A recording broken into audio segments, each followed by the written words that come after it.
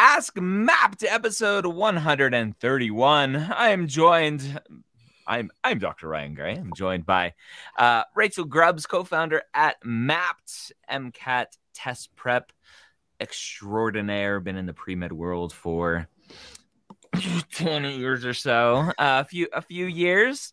Old friends. How you doing, Rachel? I'm good. I like being in my 40s. I'm not at all embarrassed to say I have 20 years of experience because honestly, I feel like as a kid, I could not see life beyond 30. And now I'm here to say every decade gets better. Aging is pretty great. I had a thought yesterday. I don't know if you guys watch Yellowstone at all, but there are flashbacks to a younger John Dutton, the head of the household. And I was just thinking yesterday, I'm like, these flashbacks to when he's younger and in this like other time, I'm like, that's probably like 1990. These flashbacks aren't that long ago in the grand scheme of things. And I was cracking up thinking about that last night. I'm like, oh, I'm getting old. That's okay. Yeah. That's all right. Brittany Granum also here today. Former assistant dean in pre-health and STEM advising at Hofstra University. How are you? Yes, I'm doing great. Thank you. I too have over 20 years of experience, and I'm happy to say that. I'm proud of that fact too. So happy New Year, everyone. Glad to be here. Looking forward to helping out some more students today. Yeah. If you are watching on Instagram, go over to premed.tv. That is our medical school HQ Premed channel. Ask your questions over there. We'll help you out. All right, let's rock and roll. So we're here to answer your questions. Go over there, ask them, and we'll get started.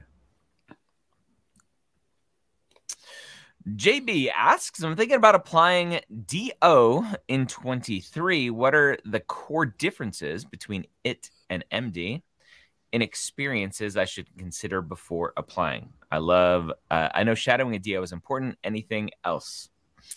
JB. It's the same. there's no difference. Yeah. Bernie, can you what are there differences? Between the two, no. I mean, there's the whole idea of getting the additional training of OMM and osteopathic manipulative. I forget what it stands for. OMM. Manipulative medicine. Yep. Thank you.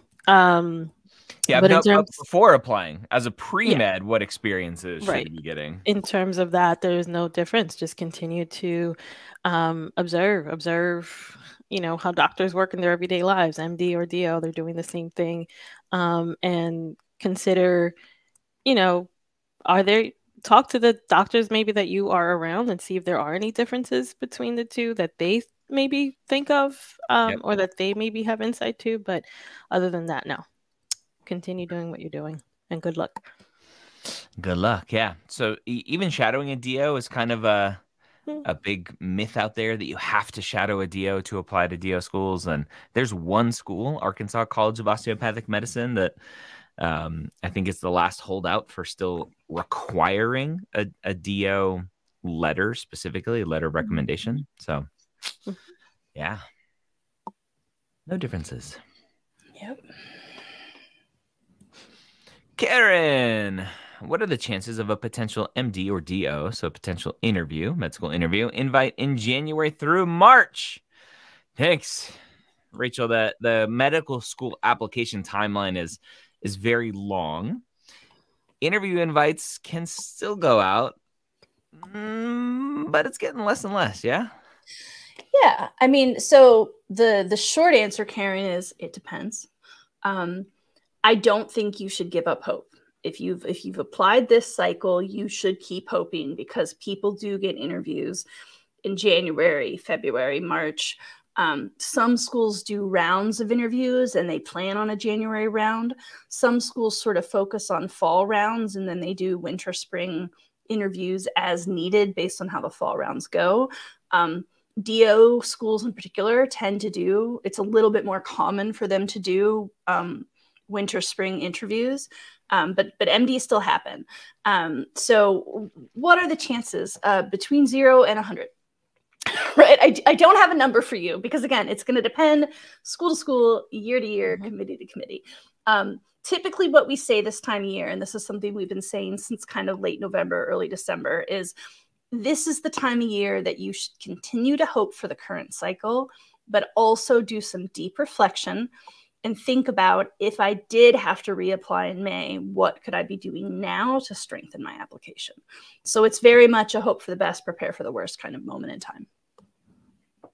The other thing to think about, and I did a video about this recently because I saw a question, I think it was on Reddit, I saw the question, is oftentimes interviews that are later in the cycle are for waitlist spots. The class is theoretically full, meaning they have 100 seats. 100 students have put down deposits on those seats. And yet, historically, the school knows that some of those people, students that have put down deposits, will ultimately go to another school because they were accepted at another school that they'd rather go to. And they have to pull students off of the wait list to fill the class back up to 100. And so it's this kind of leaky bucket kind of thing that's happening, is students are saying, yes, I'm coming. And then at some point later saying, haha, just kidding, I'm going to a better school, a different school, better for me school. And the wait list is constantly being pulled, dipped into. And the school knows I need this big of a wait list. So they're not only trying to fill a class, they're also trying to fill a wait list. And interviews that are happening later in the cycle theoretically can be for a wait list. And so I don't want that to let you get you down, because the waitlist spots are still very important to interview, very important spots to get, because the school knows based on historical numbers that, hey, X percentage of our wait list is going to get an offer from us at some point. And so we want that wait list full. We want the best people on the wait list. And so if you hear through the grapevines, or if the school puts it out that says, hey, our class is full, and would you like an interview? You say yes to the interview. You go as if you are still interviewing for a spot at that med school. Definitely.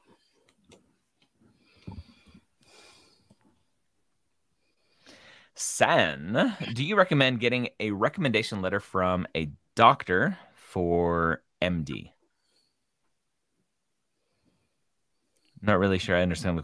Is the question, should you get a letter of recommendation from a physician if you're applying to medical school? Is that the question? Maybe. Do you guys know? Maybe. I think so. Yeah, it's the context is tough. San, why don't you try again? We'll come back to you if you can reword it in a clearer way.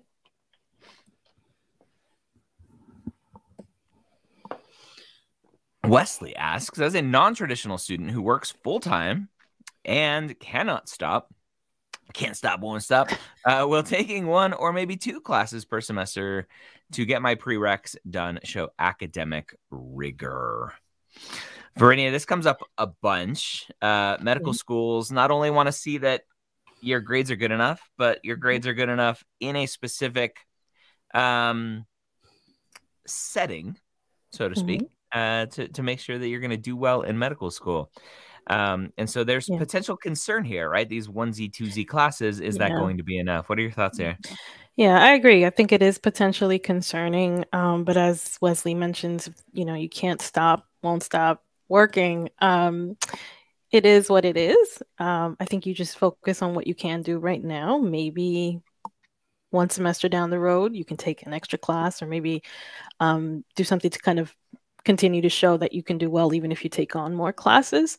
But I've worked with postbacks in the past that had same situation, or they only needed to take one or two classes for whatever the reasons were, and it wasn't so much of an issue. I think it's just, it might depend on the school. It depends on your history as well. What's been your academic record so far? Have you performed poorly when you took, a big number of credits in the past? So there's a lot of things to consider here. But assuming work is not an option to quit, like you mentioned, then just, keep going, keep doing what you're doing. And if you can in the future, try to add another class. Yeah. At the end of the day, the question ultimately, Wesley, is you've already said you can't stop working. Mm-hmm. And so if that's all you can do, Mm-hmm. what's the point of the question to begin with? Right? It's like if your situation isn't going to change, you can't change it, you won't change it, and you can only do 1 or 2 classes a semester for your prereqs, and we tell you, oh, that's not good enough, are you going to go, okay, great, I'm not going to apply to medical school. I'll go do something else. Right? So to me, the question is like, if your situation isn't going to change, then the question doesn't help. Right?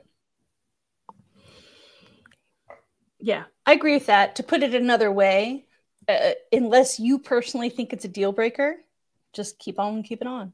Keep on keeping on. You're not hearing deal breaker from us. Yep. Yeah. Exactly.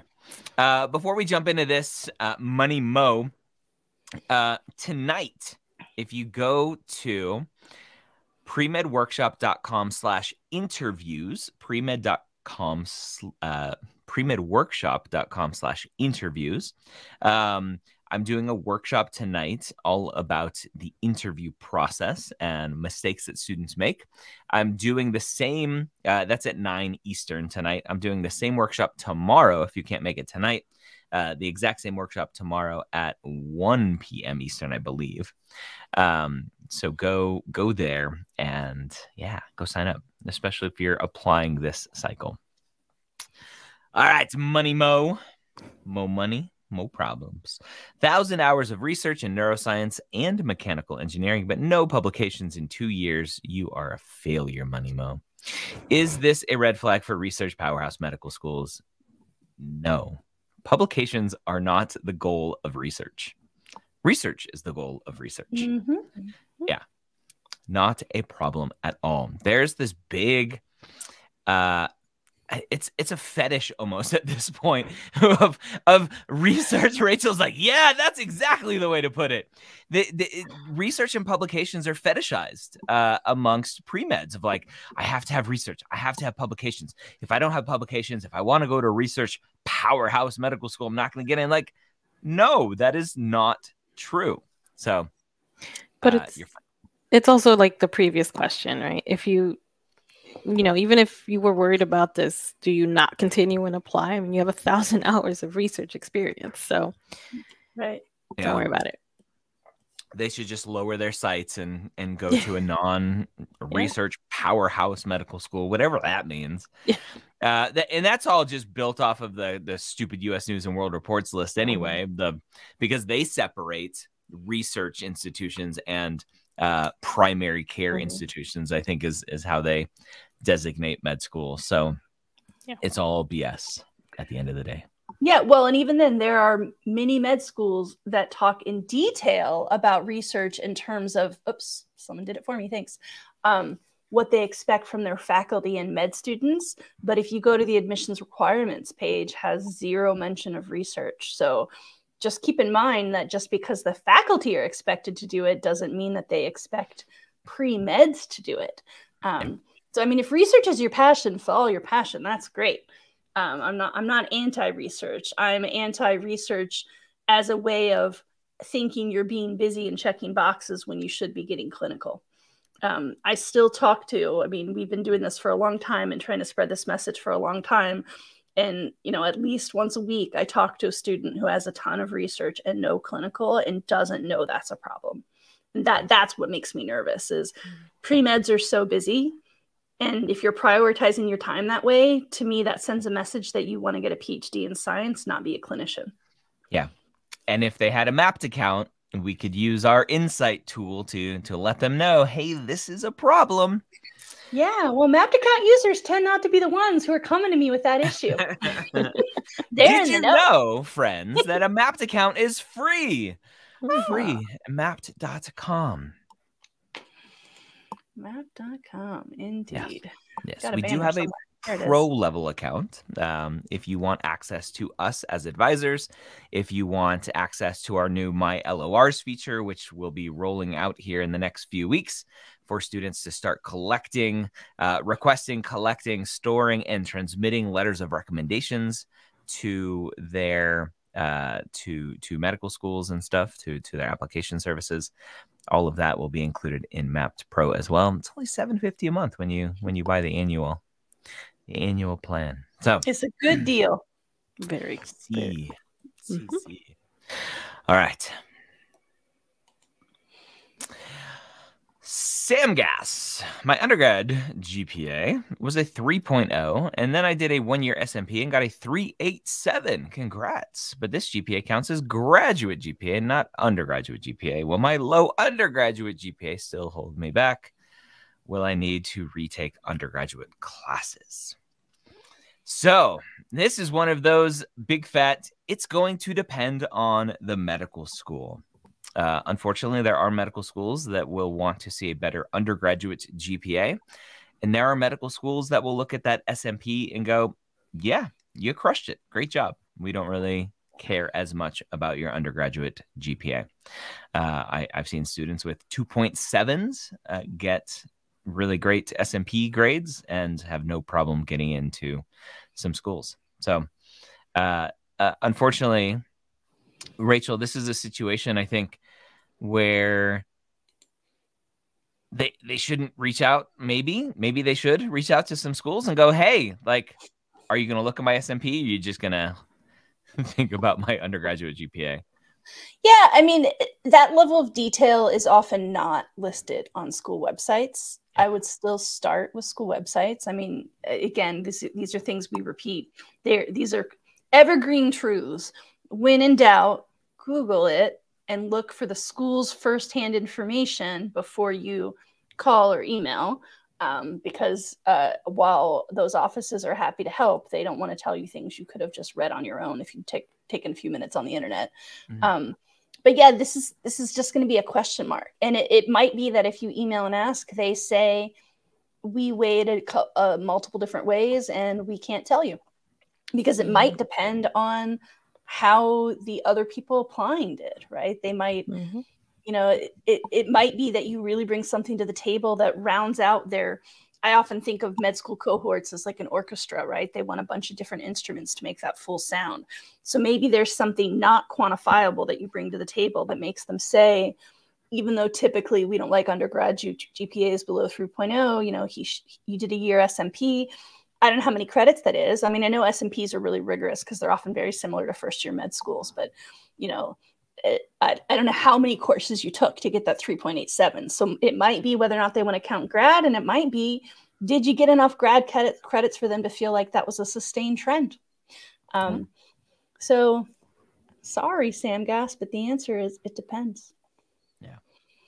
And great job. Yeah. That's an amazing turnaround. You are a different student today than you used to be.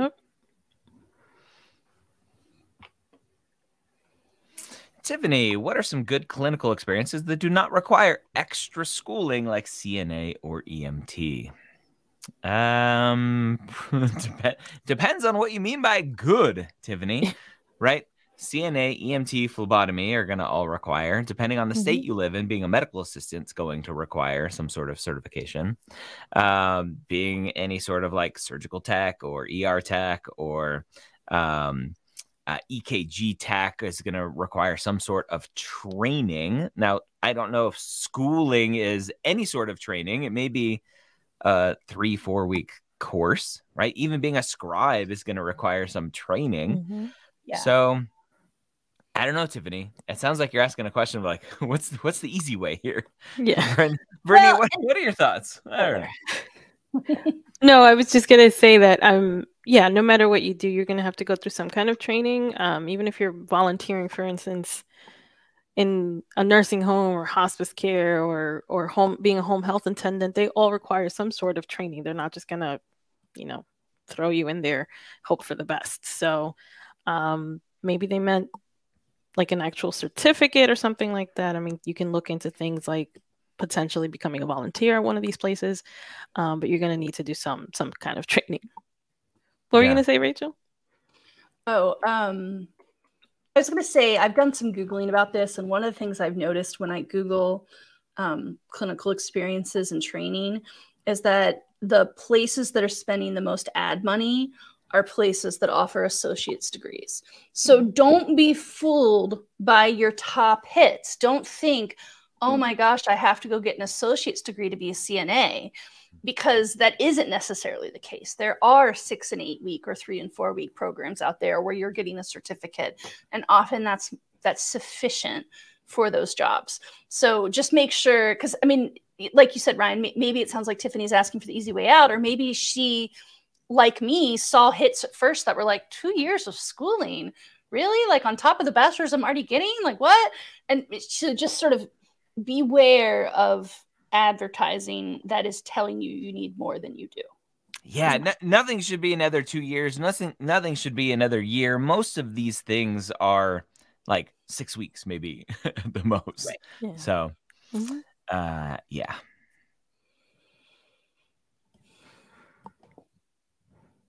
Trevon, as a current RN planning to apply to medical school in the summer of 24, how important is trying to get research and volunteer experience?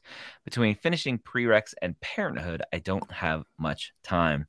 This is such a common non-trad problem because they're busy, right? They're busy being parents. They're busy in whatever career they're in. Trevon is lucky here that his job is a clinical job, right? And so I'll read the second part here, the volunteer experience part. I'll read that as volunteer clinical experience. Doesn't matter. You're getting paid to get clinical experience. Keep getting paid to get clinical experience. It's not more beneficial to you to get volunteer clinical experience. So that's great. If you're talking about non-clinical volunteering, like working at the soup kitchen or working for Habitat for Humanity, stuff like that, there are some schools that will want to see potentially some of that, but they may look at your full application and go, hey, this person's really busy with other things in life, and that's okay. We'll give them a pass. Research, as we've talked about already, is highly overrated. So if you don't have time for it, don't worry about it.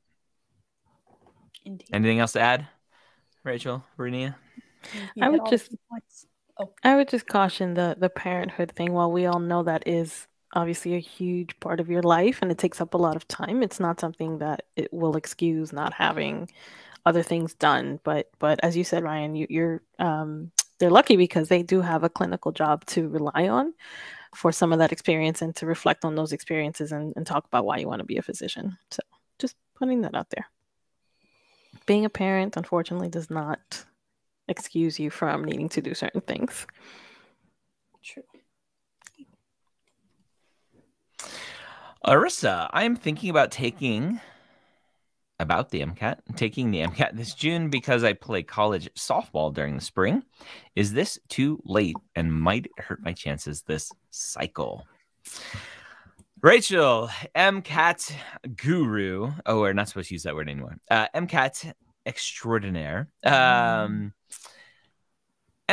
June. It's getting a little bit later. Is it a nail in the coffin? It doesn't kill your chances. Might it hurt your chances? Yeah, Arissa, it might. Because if you're going to take it in June, you're going to get your score back in July. And you didn't say when in June. Is it, I don't remember the June dates off of my top of my head, but is it June 2nd or June 29th? But you're going to get your score about 30, 35 days later. And then that's when most med schools will start to actually consider your application. So if you've submitted your primary app, hopefully part of your plan is, even though you've got college softball during the spring, working on your application as much as you can this winter and doing MCAT prep this winter and spring. So you're still ramping all that up. You're not waiting till softball's over to do those things. But so if you submit your application in late May, early June, you check the little box that says MCAT is coming this date, then what you can hope is that you'll still get secondaries on time. And that as soon as your MCAT is in and your secondaries are in, they start considering you. It's not ideal. One of the big things we're always trying to teach people in their application cycle or people planning ahead is rolling admissions is part of the game. And the earlier you are in each stage of the cycle, the more it's going to help your chances just in terms of understanding that each med school gets thousands and thousands of applicants and tends to only have a few hundred interview seats. So you want to make sure you're getting looked at when they're giving away the interview seats. MCAT in June is not the end of the world. It's not ideal. Like I'd be happier if you said, I'm going to try to take the MCAT in March before softball really ramps up. I don't know if you can be ready that soon, but then you would have the score in hand in April and it would be one less thing to worry about. But you've got to make the choices that work for you. Yeah. Wait, I'm sorry. We're not supposed to use the word guru? Did I miss something? We'll talk about that later. Okay. Yeah. I think it might be appropriating, right? I'm not. Okay. Like maybe I'm a guru in that life. I'm not. Okay. Tristan asks, what separates quality, memorable letters of recommendations versus those that are cookie cutter and easily forgotten? Awesome question, and a great time to mention mylors.com, our new letter of recommendation service that will be launching here in the next few weeks so that you can request or transmit all of your letters of recommendations at a similar, if not lower cost than other letter of recommendation services. And you get to have all of the awesome features of Mapped Pro, including pre-med advising from us right inside of Mapped. Verinia, a good letter of recommendation must do what? Convince the medical school that the individual that wrote it knows you really well, honestly. Knows you well enough to have written about your qualities, about your potential as a future medical student, a future physician. So really what separates the two is the person who wrote it. So you want to make sure that who you reach out to is someone who can write a strong letter of recommendation for you because they've known you, they work with you, they can speak to those qualities. There are resources online you can look up to see, like there's a guidelines for letter writers that the AAMC puts out to help the letter writer get an understanding of what they're looking for, what medical schools are looking for. So you could look into that. But really, who you ask is what's going to make or break it. So ask the professor that you know really well, that you worked with, that you maybe did research with, or an employer. Don't ask, the random coffee shop manager that only knows you, sees you once a month or whatever. It has to be someone that knows you really well. Yeah, this is not a case of the professor for the class that you received an A in or earned an A in is going to be better than one where you got a B. If that professor where you got a lower grade knows you really well because you had to work really hard to get that lower grade, that's probably going to be a better letter. Yeah, I would add to that similarly, beware of title inflation. Mm-hmm. Like when I worked at a small test prep company, people often asked our CEO to write the letter because they thought, well, it'll look better if the CEO signs it. He didn't know those tutors. He never interacted with them. He didn't have anything to say. So think about who knows you and, whether it's work or school, who really knows you well versus what letters are behind their name. Yep. MBM18, hi, when should one start preparing their application and when should start preparing secondaries? So the medical school application timeline, if you had a free Mapped account, you could just check out the roadmap and it would be all right there. The medical school applications open up every year in May. The ACOMAS application, if you're applying to DO schools, you can submit it right away. TMDSAS has a couple-week delay, and then ACOMAS historically is about a month. Not ACOMAS, AMCAS is historically about a month delay, end of May, beginning of June to be able to submit. And so applications open in May. You're going to need your primary application stuff, your personal statement, your extracurricular activity descriptions, most meaningful activities if you're applying to AMCAS and TMDSAS. You're going to need all of your letter of recommendations. You're going to need an MCAT score at some point. That doesn't need to be done before you submit. And you don't need your letter of recommendations before you submit either. But it takes, I think, what we typically see is that students overestimate or underestimate, rather, how long it's going to take to properly write a personal statement. Yep. How long it's going to take to write the personal statement, to edit the personal statement, to rewrite the personal statement, to re-edit the personal statement, to get feedback from whoever they want to get feedback from. There's always a underestimation of how much time that's going to take. And then you want to be done ideally even before May so that you can start working on your secondaries, because that tidal wave gets pretty big very quickly. And there are lots of essays that you're going to have to write with secondary essays. And so ideally, we always say, start writing your personal statement in January. Write it, put it away, come back to it, write some more, right? And then as soon as you can, start working on those secondary essays. Rachel, you got the timeline up there? Oh, yeah. I wanted to, well, where'd it go? There's all our pretty faces and the timeline. Yeah, when Ryan started answering this question, I was like, I have a visual. It's not the world's prettiest visual, but it is practical. I think, Verinia, actually, you wrote the original version of this, and I've just updated it once a year for the last couple of years. You can see this process is very heavily front-loaded, right? So I think a lot of people, and I even heard one of our students or saw one of our students typed in, I'll be applying summer 2024 or 2023. Whenever I hear summer, I rankle a little, because I understand sometimes when people in college say summer, they mean like May 5th because they have finals late April. But typically the SAGE applicant, if they're thinking about rolling admissions, is doing the bulk of the work the winter and the spring of the year they're going to apply. Secondary seems like a small item, but it's often 80 to 100 essays, depending on how many schools you're applying to. So getting all of that other work done January through April, like Ryan was saying, means you're early in the rolling admissions for primary, and then you have time to pre-write secondaries before they actually arrive. Because, depending on how late you apply in the year, you won't actually be able to pre-write secondaries. Like, even if you're waiting for your primary to get verified, some med schools are going to just start automatically sending you secondaries anyway. So again, this is an ideal timeline. If you don't follow this timeline exactly, could you still get in? Yeah, every year, people who aren't able to follow this timeline get in. I'm just saying, if you've got the time and space to set yourself up for success, this is the ideal plan. And this is the plan that, if you look on the green side, the half side, you can see interviews can be anywhere from September, and honestly, sometimes even August, till March. Waiting is hard, right? Getting those interviews in the fall is going to make you feel a lot better. So just set yourself up for success if you can. Yep.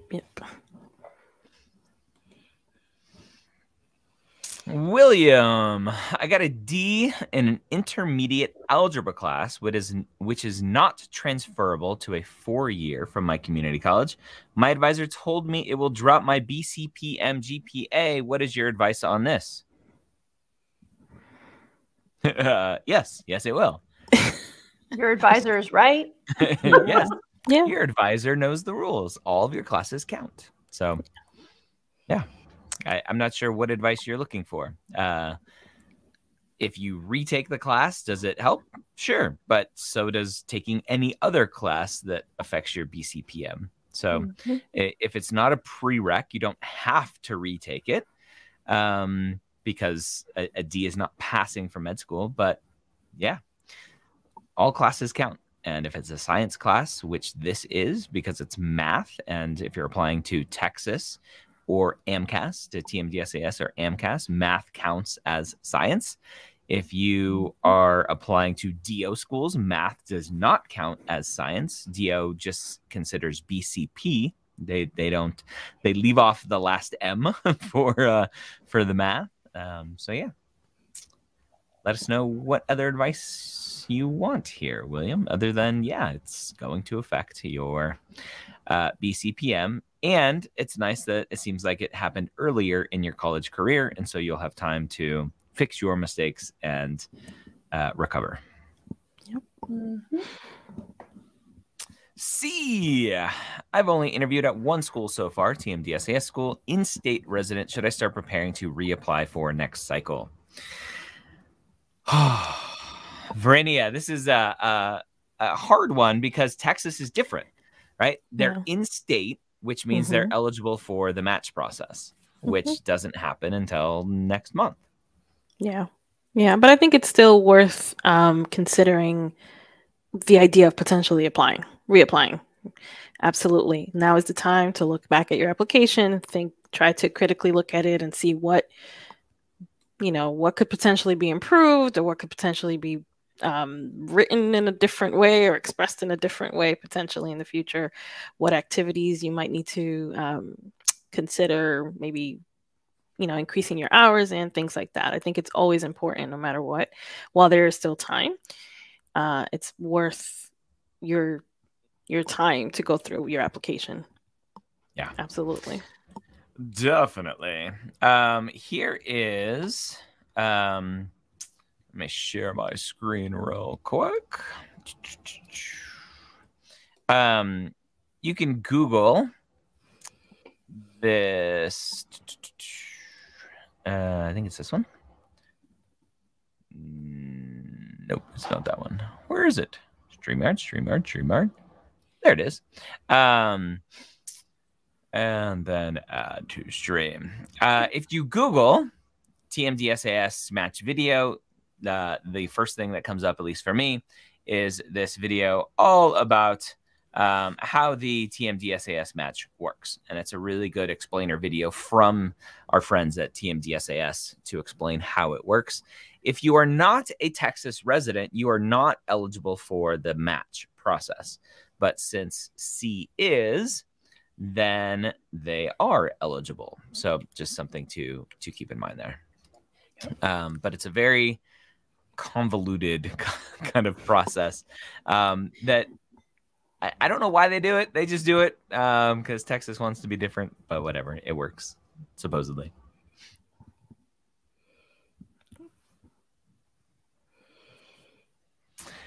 Nazwit, how do experiences started in the year of the application cycle?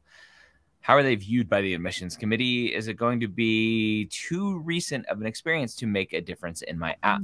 Here's another one of those questions where it's like, what's the point of the question? And let's go ahead and answer it.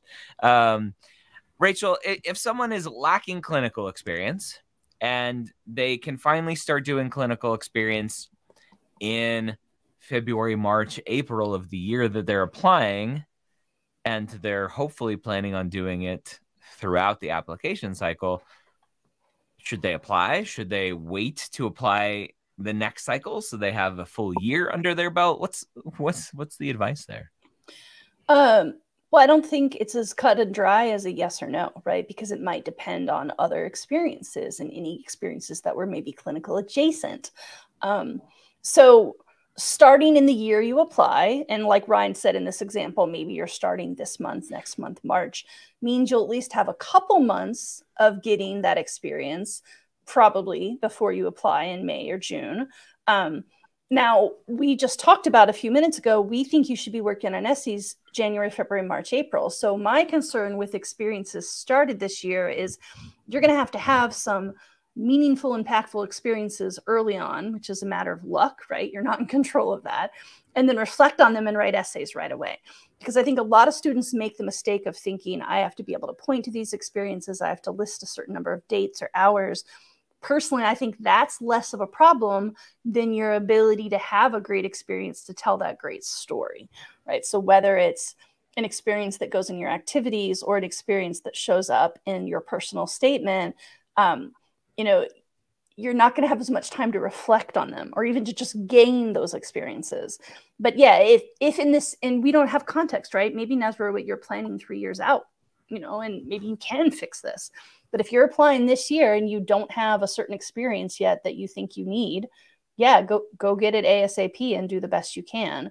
if you're talking about when you say the year of the application cycle, you actually mean like kind of not the calendar year, but the school year. Like, oh, I was going to start getting that experience in the summer. I don't know how that's going to help you. I mean, there is on AMCAS a place where you can list earned hours versus projected hours, but I don't know what your essay is going to be if you haven't done it yet. So yeah, from the context, we can't tell if you need a time machine or if you're planning ahead. But either way, I think I go back to, what's that saying? The best time to plant a tree is 20 years ago. The second best time is today. Today, yep. Mm-hmm. That is the saying.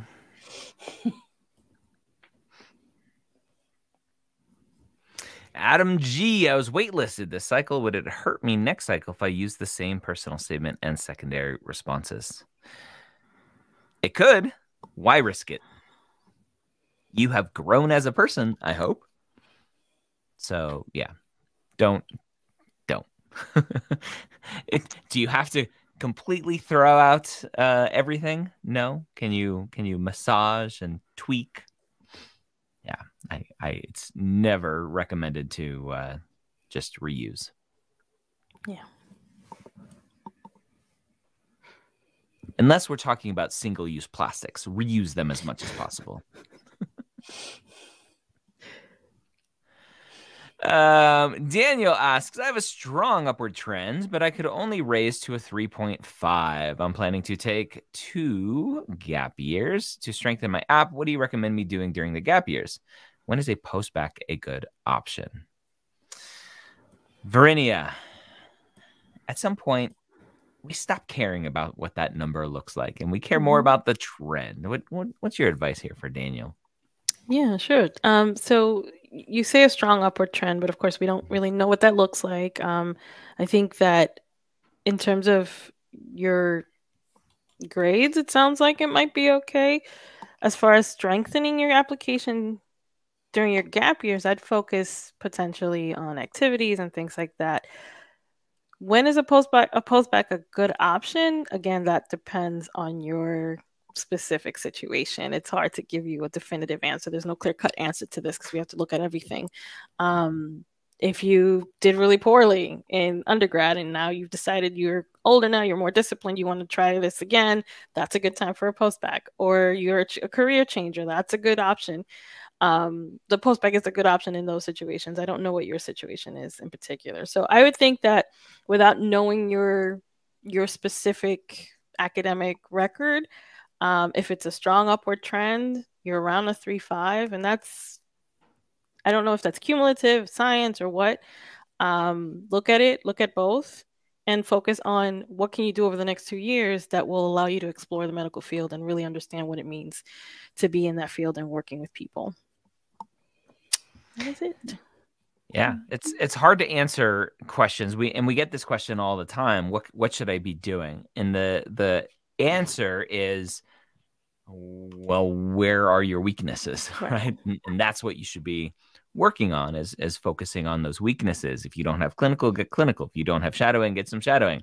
And if you don't have an upward trend, start thinking about taking classes. But if you do have an upward trend, at some point we just ignore that 3.5 and go, okay, your last 20 hours, your last 30 hours, your last 40 hours are a 3.8, a 3.9. And remember that medical schools can slice and dice your GPA and see all of those data points exactly as we present them in MAPPD and more. And so you have to stop. We have to stop focusing on, I have a 3.5. And this is what gets my blood boiling with SDN and Reddit and Premed Hangout everywhere, where Premeds hang out, is they'll just focus on this final number and go, I have a 3.2, I have a 3.5, I have 3.7, I have whatever it is. And without seeing trends, it's impossible to go, well, that's fine. Because Daniel, your 3.5 might be completely fine because your last 40 credit hours are 3.9. If your 3.5, Daniel, was your last 40 credit hours are 3.2, and you have a downward trend, like, that's not good. So you're saying you have a strong upward trend. What does that mean? I don't know. right? How are you defining a strong upward trend? Is it the same way that we define a strong upward trend? 30, 40, 50 credit hours at a really good GPA. So, yeah. Yep. I think what a lot of pre-meds forget is that your grades tell a story just as much as the rest of your application does. Yeah. Your activities tell a story. Your personal statement tells a story. And by story, I mean your experiences, your reflection, not creative writing. So your grades tell the same thing. It's not just the number. It's how did you get there? What happened? How did you handle it? How did you overcome challenges, etc.? Yeah. Yeah. And I mean, that's part of why we're always talking about MAPP.com. I mean, it's free. There is a paid level, but the free level is really robust. The free level has the free GPA calculator. So it's not us selling. Like we've decided that every pre-med should have access to that tool for free. So we're saying, why describe your numbers in one sentence when you can take 45 minutes out of your life, do some data entry. Pretty soon you won't even have to. Spoiler alert, cool thing coming. And we can do some real analysis with you. So, I think it's great that people say, what should I do during my gap year? But the answer is always going to be address your weakness. And, 2 sentences is just not enough for us to see a weakness. Yeah. Yep. Yeah, we have a friend in the space who posted something today saying, if you don't know your BCPM, are you really a pre-med? And I was like, well, a lot of people don't know what that means, and they don't know how to calculate. But hey, Mapped is free, and you can do it. Yep. Perez, what do schools look at when deciding to give scholarships for medical students? I'm in non-trad, working on a post-bac to boost GPA this year. Next year, plan on using for pre-med courses and MCAT. So yeah, scholarships, the holy grail of medical school admissions is getting that scholarship package, that financial aid package. Rachel, scholarships for medical school is very different than scholarships for undergrad. Yeah. So my first answer, Perez, is they are sadly rare. And I'm not trying to discourage you. I just want you to know the lay of the land. It's not as easy to get a scholarship as a med student than it is, partly because with college scholarships, there are often multiple sources, right? There's like school-wide funding, and then there's college-wise funding. And like, I know this varies school to school, but often there are endowments that get funneled through the school, but are actually from third parties. Like, for example, I just saw one recently where my mom's financial advisor, their group is funding a scholarship specifically for students at our local college who want to be financial planners, right? They're not saying, hey, you have to come work for me when they're done, but it's like they clearly have a motivation, right? So there's this niche stuff, and that just is less likely to happen in med. But yeah, what do they look for? I mean, it's the same kinds of things they're looking for with college students. Again, just rare, but they're looking for exceptional backgrounds, and they're often looking for niches, right? So if, for example, you want to practice in rural medicine, there might be rural medicine hospitals or even rural medicine private practices that are giving scholarships, again, in the hopes, sometimes you might actually sign a contract, but more often it's just in the hopes that you're going to pay forward back to that same kind of group. So the easy answer, I mean, it's like a hard answer for you, easier for me, is it depends. You need to go research, like, what do you have to offer and what's a fit? And you may not know yet, because when we apply to med school, we don't always know what kind of doctor we want to be or where we practice. But start thinking about those things and see if you can find a match that suits your particular niche of who you are and how you think you'll contribute to medicine.